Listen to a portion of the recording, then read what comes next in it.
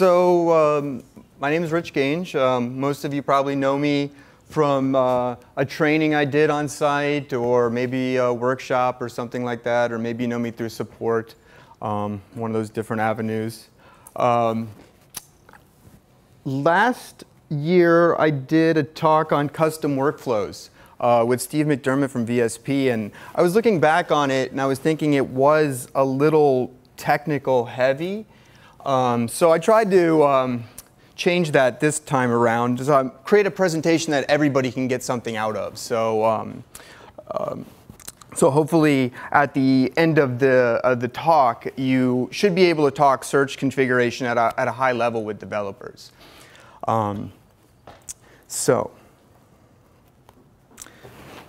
This is primarily a talk on search. Search is usually a part of every single project. I don't see it often not.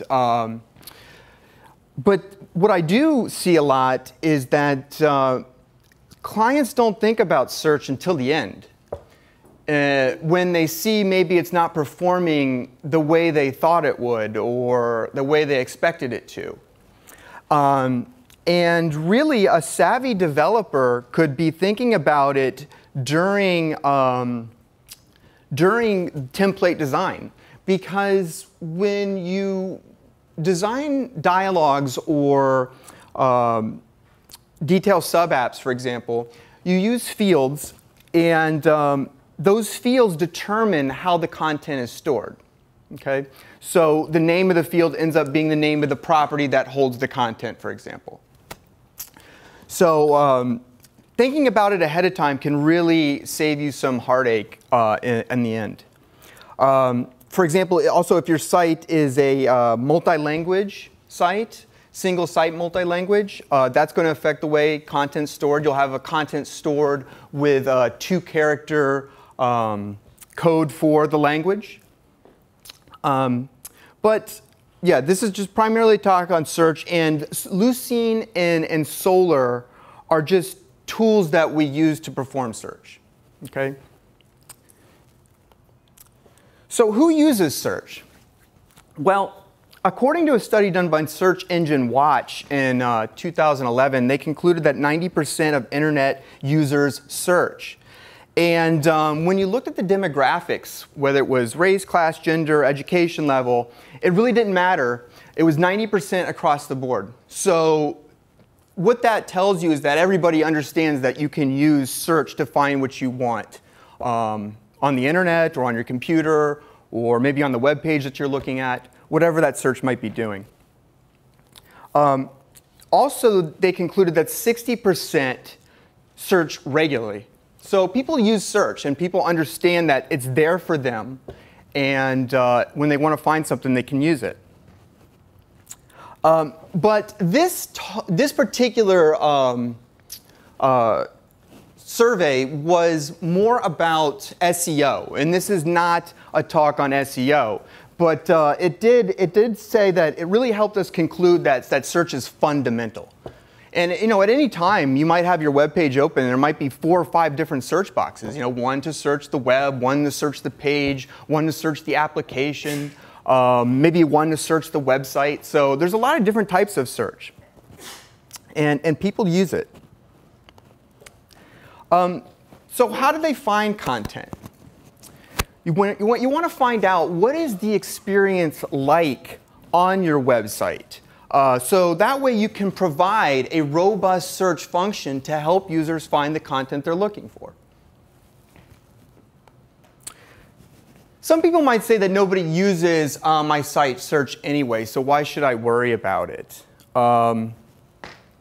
We spend a lot of money on UI design, sometimes people will say, and you know, we have this really fancy mega menu, and that's how people find what they're looking for. But what will end up happening is they'll put search at very low importance and conclude that people use it as a last resort. And I mean, that might be true for some websites, I would guess, but not all. What you really want to do is, if people aren't using the search feature, you might want to just think about why that is. Maybe the search isn't finding what they're looking for. Maybe it's not working the way that it should. Another thing that sometimes happens is the color scheme could make the search box kind of disappear into a website, or maybe there's something else on the website that's drawing attention. So for example, here's a site that I use quite a bit, Amazon.com. And pretty much every time I come to Amazon.com, I start with a search. I don't ever usually go to the departments and try to find my way through there. I find that search on Amazon.com is the way to find what I'm looking for quickly. And notice the way they have it designed too. It kind of stands out, the search box. It's the primary, it's right up there top. You can't really miss it. It's really there. It's almost guiding you to it, saying, here, this is what you would use to find what you're looking for on our website. Well, let's compare that to another site that I like to shop at a lot, IKEA. You look at an IKEA site, you can see there's a search box up there. It's kind of washed out a little bit because of the screen, but there is one up there. You can see the search button. But what's really drawing your attention here is the menu. It's blue, it's bright, you see it right away. But even though you might not be using search verbatim, probably those menus are using a search query in the background. So search is still important, even if you have a UI design that's not necessarily, it's overpowering your search function. All right. So I got to keep my nose here. Make sure I don't miss anything. All right. So I learned last year that every good talk should have a quote. That was from Atlassian. Thank you guys for that. This is from Ethan Zuckerman. He's from MIT. He said, in a world where everyone creates content, it gets confusing pretty quickly without a good search engine. And I like this one because I felt like it was relevant to my talk, and it has a kind of a Ferris Bueller type of feel to it as well. So let's get into it then. So Lucene. Lucene is a tool that we use to perform search. And in simple terms, Lucene is a Java-based indexing and search technology. Lucene is used by Jackrabbit to index the workspaces. So each workspace in Magnolia has its own index that's indexed by Lucene. And the version of Lucene that Jackrabbit 2.8 uses is Lucene 3.6, which was released in 2012, so 4 years ago. So it's a little bit old, and there's several releases out there since then. So Jackrabbit's a little bit behind the times on as far as what version of Lucene it uses. And it also, Jackrabbit only brings in the core module of Lucene. And if you were to look, okay. How do I get out of this now? I forgot how to get escape. Yeah, there we go. Let me show you quickly. I wanted to come over here. And so there's the core module of Lucene, but look at all these other modules that are there. There's a lot that Lucene, it's a very powerful library of stuff there. Some of this I'll talk about in a little bit, like the analyzers, for example. There's lots of different analyzers for analyzing different types of content. And you might find that useful in your project. So let me back up here. All right, okay. All right, so let's talk about, real quickly, I just want to give you a crash course. Let me put this back to play. All right, I want to give you a little crash course here on how Lucene performs an index, okay? So for example, I have two documents, document 0, document 1. Each of those documents has what's called a field, one single field that has a fact about Magnolia and Lucene. Lucene is used to index content in Magnolia, and each workspace in Magnolia has a search index. Okay, so two documents, one field each, fact about Magnolia. When Lucene indexes those documents, that index might end up looking something like this. Okay, so there'll be essentially there's this table where it will extract all the words from these two documents, and then wherever they appear, if they appear in document 0, then it will mark it there, and if it appears in document 1, then it will also indicate that as well. In some cases, the term appears in both documents. In some cases, the term only appears in one of the documents. And you'll notice that some of the terms are left out. Those are called stop words. There's a library of stop words that Lucene is just going to filter out for you already. So, but essentially, what you would have is something that looks like this, though, for if we were going to index these two documents. And what this is called is an inverted index example. So we have some terminology here now. We have document, we have field, and we have term. Okay, so the documents has fields, the fields have terms. Okay? So some Lucene features. So with Lucene, you can search and sort on any field in the document.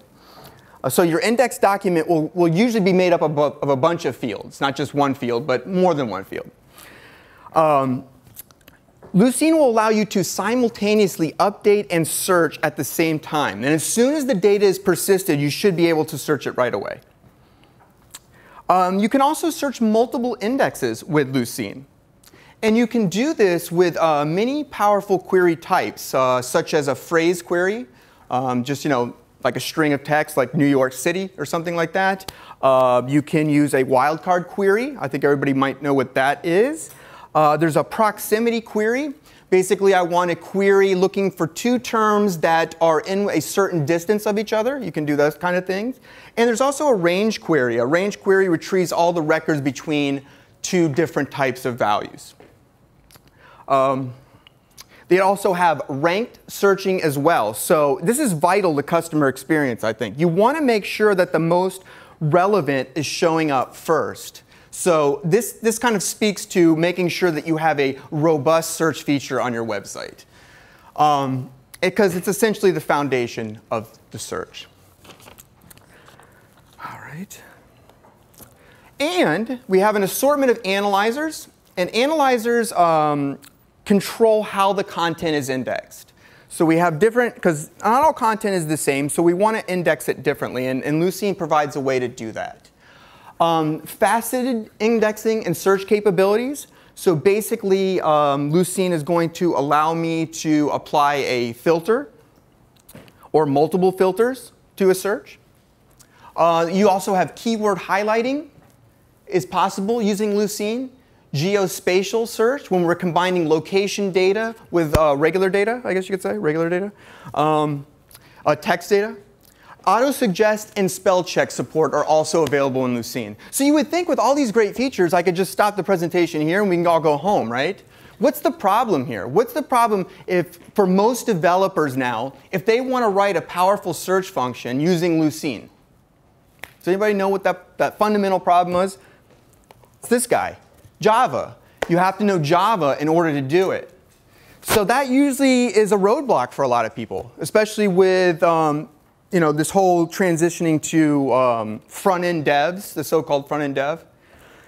So what we need is a way for everybody to be able to provide and search the index. All right, so enter Solr. What is Solr? Well, Solr is basically, in simple terms, a web application built on top of Lucene. And when you use Solr, it brings in the entire Lucene suite. So you have all those modules that I was pointing to before. Those are all part of Solr by default. So with Solr, you can do everything that Lucene can do because it builds off of it. In some cases, it might override some functionality or add some new functionality, but essentially you can do everything in the two technologies. But the biggest benefit is you can search using a REST API. So now we don't have to know Java anymore. Solr to the rescue, save us from that. It also provides us a nice administrative web app. So let me take a look at that real quick. So let's just give you a show of what that has. All right, so Solr, again, it's a web application on its own. So right here we have the dashboard. You get a feel for the system statistics. You have some information about what version of Lucene we're using. You have some logging information in here. The cores, you can look at the cores. I'll talk about those in a second. Java properties. You can also, a core is essentially your index. And in here you can analyze that core and look at it. You can perform queries on it. There's all kinds of stuff in here. I haven't used a lot of it yet, but it looks pretty powerful. You can monitor server statistics using a technology called JMX. Basically, it's a Java technology for managing applications. And then another great feature that Solr allows you to do is index replication. So I can quickly and easily create a same index using a built-in functionality. And that will come into play later in the talk. So how does Solr work? If you go to Solr's website, they'll describe it like this. They'll say, well, think of Solr as a loose leaf book of recipes. Okay? And what we're going to do is every time we add a recipe, we are going to index that recipe by its ingredients only. So that way we can find, if we have some ingredient we want to use, we can find all the recipes that use that ingredient. Okay, great. So essentially we're going to create an index around just the ingredients. But typically you'd probably want to create other fields too, like the name of the recipe, for example, maybe a category of the recipe, different things like that. So what you would have is something that looks like this, a Solr document. So here I've created a recipe. I've indexed a recipe. This is Rachel's Thanksgiving trifle. If you're a Friends fan, you might know what this is. Lady fingers, jam, custard, raspberries, beef, peas, onions, bananas, whipped cream, salt, pepper. Made in 25 minutes. It's a dessert, question mark maybe, an English style dessert. And basically this is how Solr sees the world as documents. Everything can be broken down and reduced into a document. So like for example, if Solr was going to index a person, it might have height, weight, hair color, things like that. So basically Solr would see you as a document. But if we add more recipes, if we keep adding recipes to Solr, over time we're able to ask questions like how many English style desserts that have beef as an ingredient can be prepared in fewer than 30 minutes, and then we would find this document. Okay, so we can ask it questions now. So, okay, we saw how to index a recipe. Let's now apply this to Magnolia. So in Magnolia, what we would probably want to do is index pages. All right, so basically a page is going to be equivalent to a document here. So we identify the parts of the page that we would like to index. We don't have to index everything. We just point to, okay, let's index this title here, this headline, and then this text here. And then the document might end up looking something like that, for example. Okay, so I have an ID for the document, I have a title, I have a headline, and I have some text. So in the end, we'll have a collection of indexed documents or pages that we can now search. So at a high level, Solr will look something like this. You have the Solr web application, and the web application will be managing as many cores as you need. It can manage multiple cores at one time. But Magnolia is only set up to work with one core. Okay, so you'll have, you might have a Solr with more indexes, but only one of them will point to a Magnolia instance. You could have maybe multiple publics or something like that. That would work as well. So you could have one Solr instance for every public. That will work just fine because you can have multiple cores. Or you could have something like this. You could have a separate Solr instance for each public. Either way, it's going to work just fine. It's up to you. Let me step back for one sec here. Okay. So we have what's called a schema.xml. And basically what this guy does is it describes how we index the documents and what fields are going to be available. So there's the schema.xml just basically tells Solr how to index Magnolia.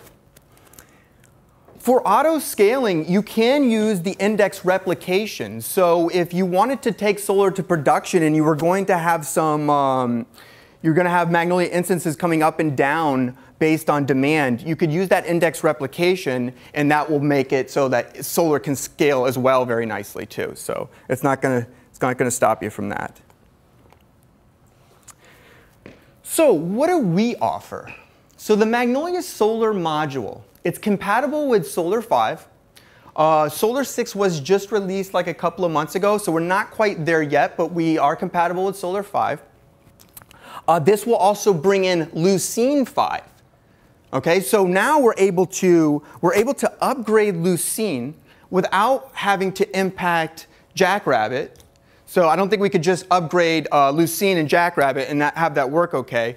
But here we don't have to worry about it at all because they're separate entities from each other. We can index any workspace by creating an index configuration, which I'll show you in a second. So once we have it all set up, we'll index Magnolia workspaces, or we could crawl any internal or external site. There's another way you could index your website as well. You can also do field boosting and query filtering. So query filtering, we can filter the query to target to certain fields. So for example, in a single site multi-language website, let's say I only want to search the fields that are relevant to the language that the user is viewing the site in. A common problem right now, you might even notice this with the travel demo, is if you're on the German site and you search an English word, then it will find those English words because the index is one big glob. And I'll show you that in a second. So what you can do is what's called a localized search. So having Solr makes it very easily so that you can just create a nice localized search, and it's a very common use case. I know this because at the Light Development Workshop, especially in the European stops, this was a very popular topic and asked at every single one. How do I separate this so I don't get English content in my German search and vice versa? So the way it works is we use what's called a language filter. So we're just still going to query everything, and then we're going to filter it after the fact. Sometimes this can be more efficient than trying to use some sort of complicated join or where clause or something like that. So then what we'll have is we'll provide the results in one language, so we won't have that problem anymore. Okay, so let's take a look at this, how this works. All right, escape. So first, let me just, if you haven't seen this issue before, I have a Magnolia set up here on my local host. This is just a plain old 456. Right now, I'm looking at the German site. And sometimes, English words do appear in German content, but you only want to find those English words if they appear in the German content, not if they appear in the English content as well. So if I search the word unique, for example, okay, here we go, it's already there. It's been a while. Let me try again here. All right, so I do find two results, but you see I have a mix and a match of English content here and German content. And this is what we want to avoid. It's found two documents. Yes, there are two documents, but that term is appearing in the English content, not the German content, and I'm on the German version of the site. All right, so that's the issue that we have. So how do we solve this problem? The first step is to,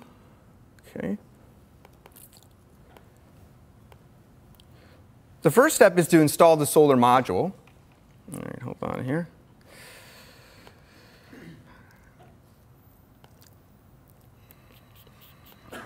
All right. And then you have an indexer configuration here. There's a couple of modules involved. So there's the content indexer. And what I'm going to do is I created two website indexes. The first one up there is just going to be for the default language, which is English in this case. And then I created another one with the _DE at the end for my German. And what I do here is I identify the fields that I want Solr to index for, or to filter for this particular index. So, and then I give it a name, a type, a website. I do the same thing for German. So you can see the difference here. All I've done is take abstract, and then it comes abstract DE, because this is how the properties get stored in the website workspace. If you've ever looked back there, you'll see these _DE or underscore whatever the two-letter abbreviation is for that language. And then again, I give it a type. So that one will be called website up there, and this one will be called website DE. So basically what happens is I will filter only on the German fields and the English fields. Then what I will do, I have a Solr-based travel demo search result template. Okay, so let's take a look at that.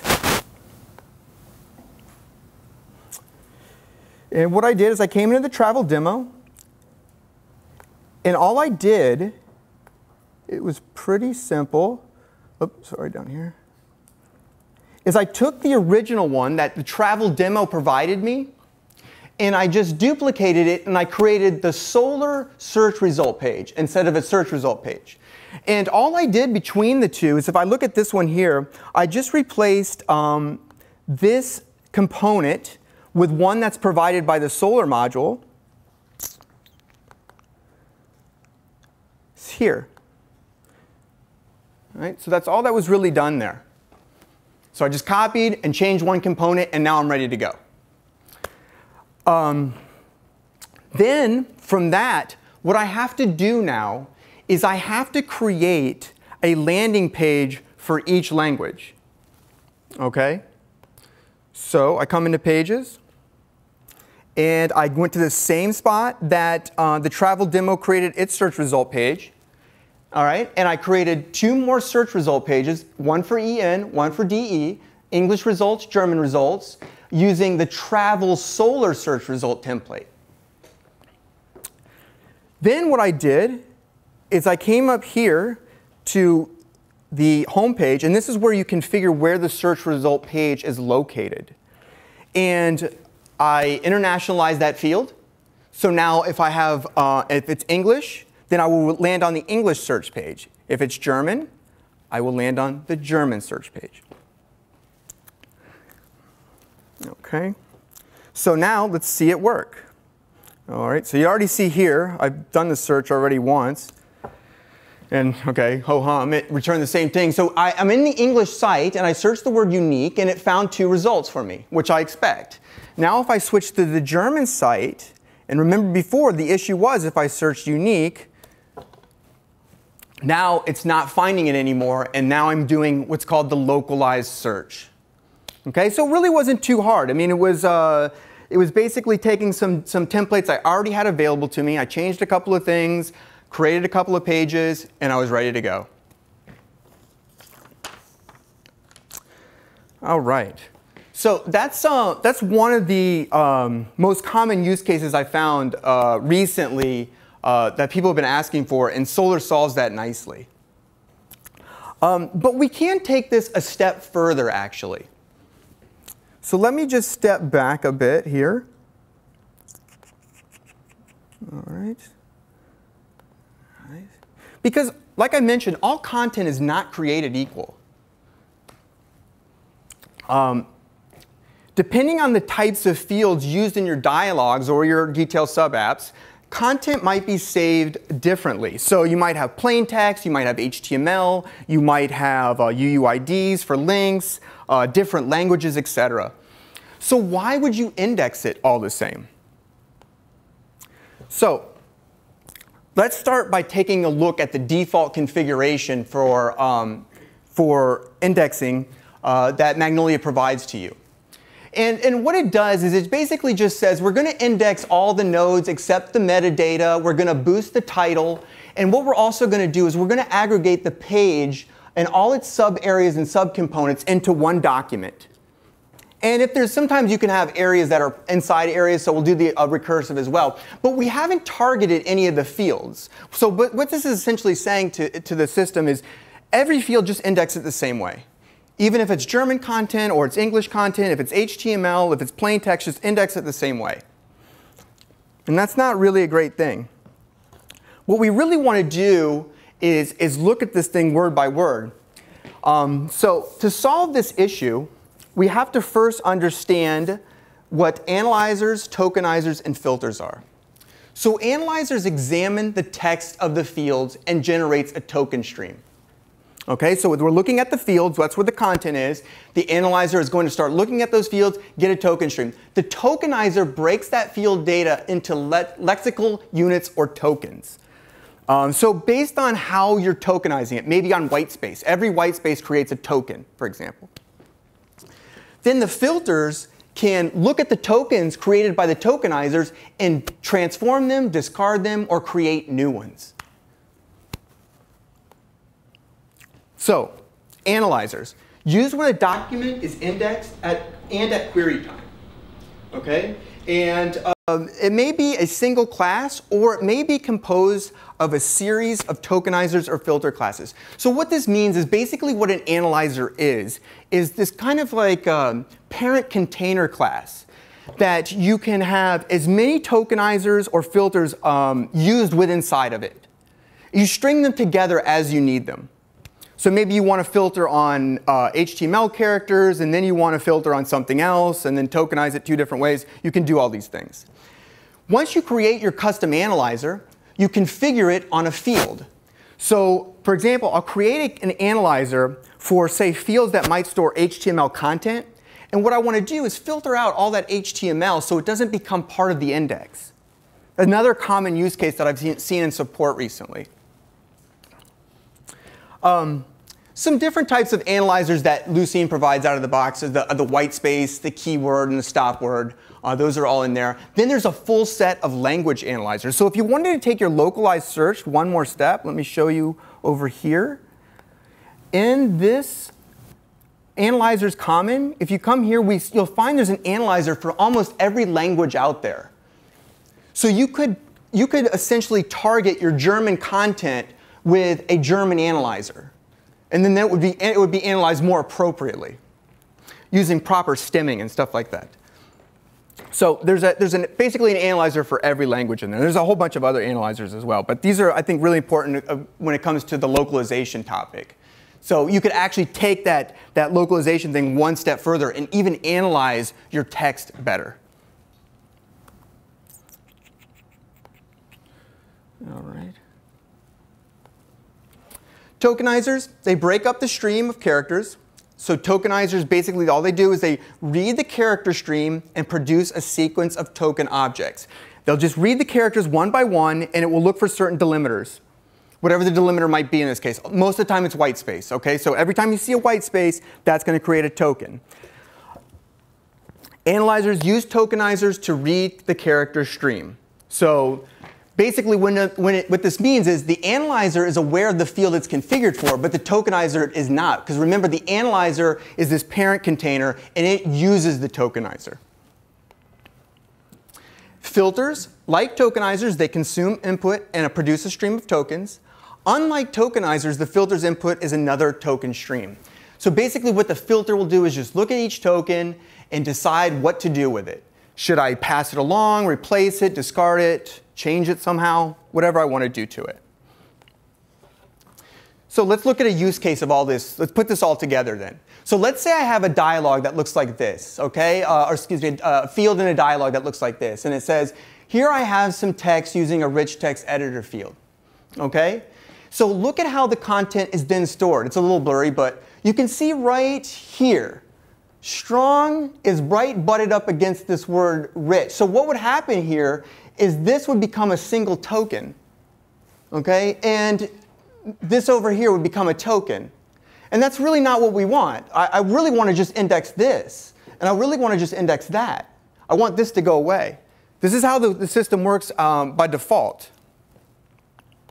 So what I do, putting this all together then, is I create my own analyzer. And I'm going to call it the HTML strip character analyzer. All right? Then I'm going to use a white space tokenizer. So I'm going to tokenize the stream and into white spaces. But then I'm going to send it through an HTML strip character filter. And that's essentially going to pull off all those HTML pieces that were on there before. So now I'll index the word here. I'll index the word rich, and not the concatenation of that with some HTML element.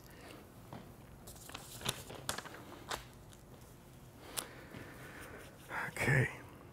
So, and then finally what I will do is once I have the strip character analyzer, let's go back. Remember that default configuration that I showed you?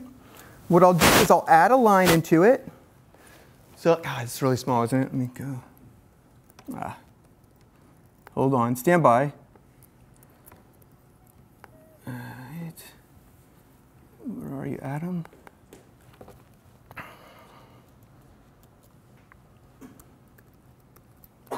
So this is just basically that same default configuration. I took it, it's in the core module, I took it out of the core module, and then I added an analyzer configuration. And I'm saying whenever you see a property called text, then apply the strip character analyzer to it.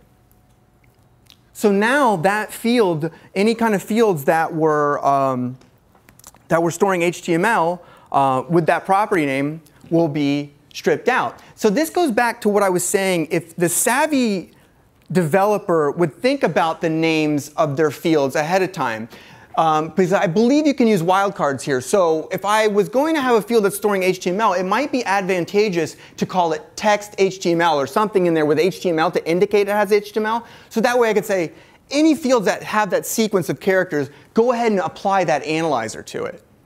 So that would make it easier than having a bunch of configurations for each field. I could essentially grab them all at one time. Just one way to go. All right.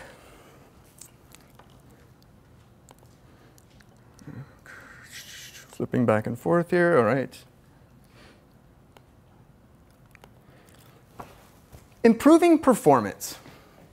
So maybe the last thing that you might want to think about, after you've applied all your filters and your analyzers to all your fields, maybe performance isn't so great. So there's a page in Lucine's documentation that has a lot of things to try if maybe your search performance isn't so great. These are just a few that I picked out. First, find the real issue. It could be a hardware issue, it could be a software issue. So you need to determine that first, and they give some tips for doing that as well. Avoid complex query analysis or heavy post-processing. That can cause bottlenecks. And like I mentioned before, you should consider maybe also just a filter rather than a query clause. So just grab all the data and then filter it.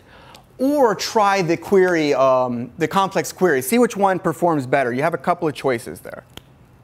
Of course, faster hardware is never going to hurt. And also, you might want to think about, can the index, Lucene will take the entire index and try to put it into memory. So if you don't have enough available RAM, you could start paging at that point. So that could affect the search index performance. And again, down here I have a source to some other techniques to improve your search and make it faster. And of course, happy searching, as Solr would say.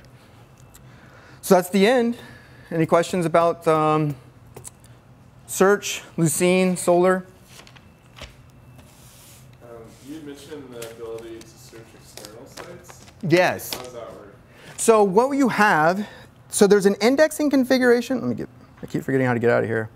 All right. So back over here, I was looking at, let me close these up. So down here you have crawlers. And here you see a couple examples. Here we're going to crawl the corporate site and the bbc.com. So it's just a configuration. And then so you have the same field mappings. You have to tell Solr what to index. But then you just simply point it to the website that you want to index, give it the fields, and then you can schedule this, or you can do it on demand manually if you'd like.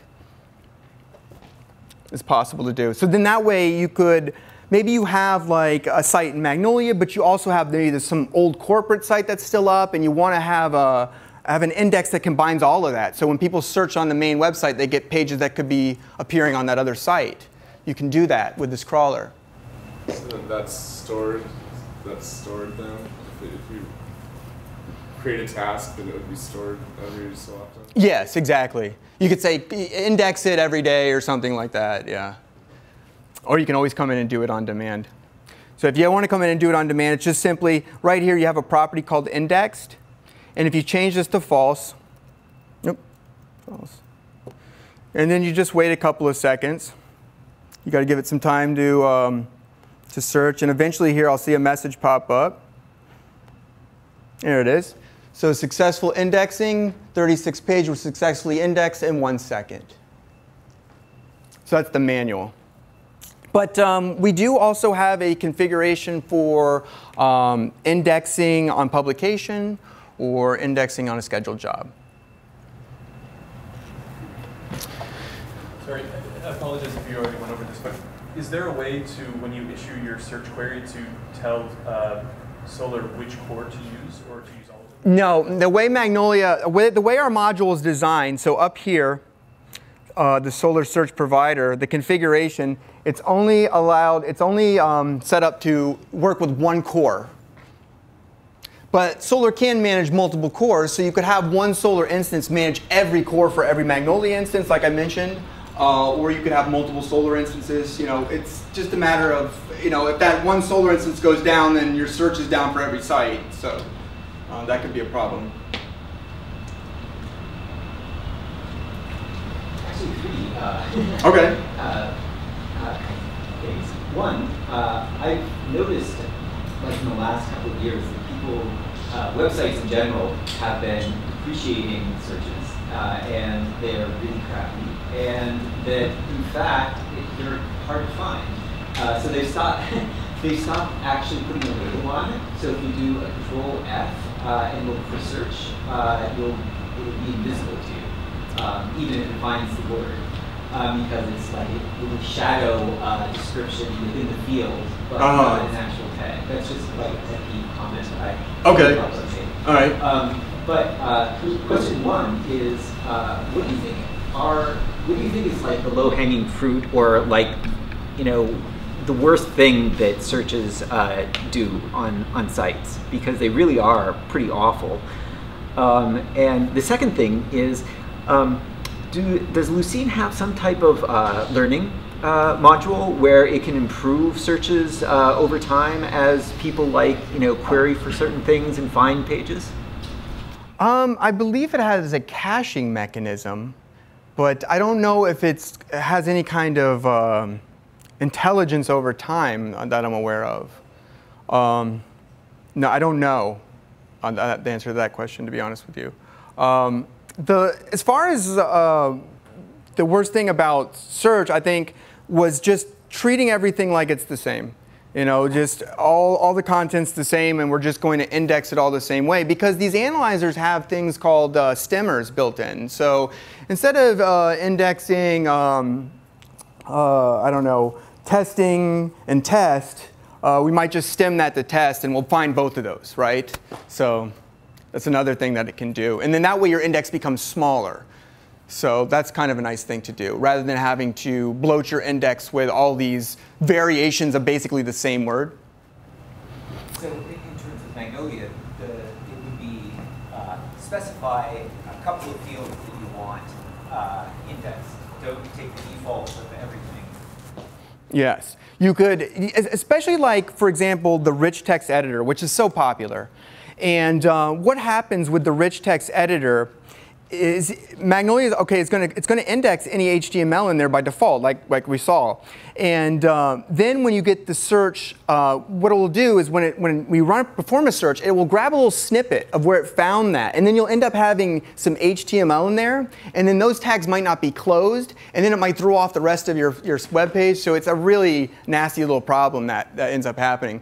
But, you know, I usually tell people on support is once you cross that content template border, you know, and you start putting HTML markup in your content, well, that's just going to happen. You know, if you keep the clean separation, you're not going to have to worry about that. But I understand that, you know, the HTML field that we have, the rich text editor, they're so popular.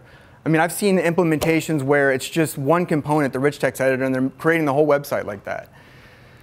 So then you have all this HTML in your content, and it messes up the index and bloats the index. Maybe I missed something. How did the ranking part of that work? The ranking? So you could actually, let me go to the Solr documentation here. You can, down here, where is it? Right here. So we can boost.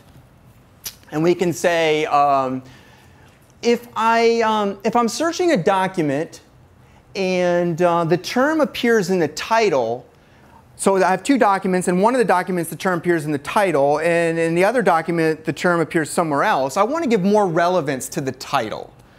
And you can do this very easily by using this. Here's an example that Milan has given. And where you do this at is you can go to, remember the search results pages that I created. Let me open those up, open up one of them. So inside here, there is, of course, a properties dialog. And here you see I've applied the filter that I mentioned before, the type website, but you can also put the boost in there as well, too. The boost can also be configured in the schema XML that I mentioned, and it can also be configured in the default indexing configuration for Lucene. It's like we do. We put the title in. So that's like a collection of keywords that you want. Yes, yes. Okay. Exactly. So I could basically come over here and just grab this little guy and boost the query, just like that. Okay. So yeah, give more relevance to, or less relevance. I imagine you could probably do like custom fields, and if you had, like, maybe you had a product and the name changed, but then you still want that old product name to still activate the search. Yeah. Maybe that exists. I don't know. I'd have to think about that one. Yeah, it's a good point. The thing is about it is, I just been working on this thing for about a month. And when I started, looking at what Lucene had and what Solr had, there's so much in there. And then you look at what Magnolia is using; it's just using the core of Lucene. So there's a lot of stuff still there. You can get really granular with how you index all of your content. I mean, you can really, if you're really, concerned about search performance, it can get as granular as you need it to be. Yes? So I'm going to piggyback on the question that we asked, that how can we really improve the quality of searches on our site. So we spoke about that maybe there is something that can improve the search intelligence by learning patterns. I think another thing that plays a critical role is a feedback loop, right? How many terms are being searched which are not yielding any results? Yes. Well, yeah, so the Solr and Lucene have, I think they both have it, the suggestion. So it'll start suggesting based on what it has in the index. Can also help that search as well. So just trying to understand the feedback loop a little more, like is there a provision we can do some kind of logging where some data is getting written that user's query for these terms, it did not yield any results, and maybe somebody should go and author that content. So you're getting the picture, right? Like a feedback loop? Yeah. I mean, I guess you could build that into maybe when somewhere in the search, the model class that performs the search or something like that, you could start grabbing some statistics there. For example, the model class I believe used by Solr is called faceted search result model class. So maybe somewhere in here, when it actually does the searching, so whatever the method that is, you could add something there, maybe even a workspace, and keep some data in that workspace about how the searches are being performed, or write it to a database or something. But off the top of my head, I don't know. I haven't thought about that. It's a good question.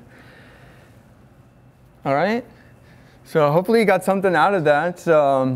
Be able to think about search and solve some of those common problems that we see, like HTML in the content or searching localized. It's very easy to do now. Thanks, guys.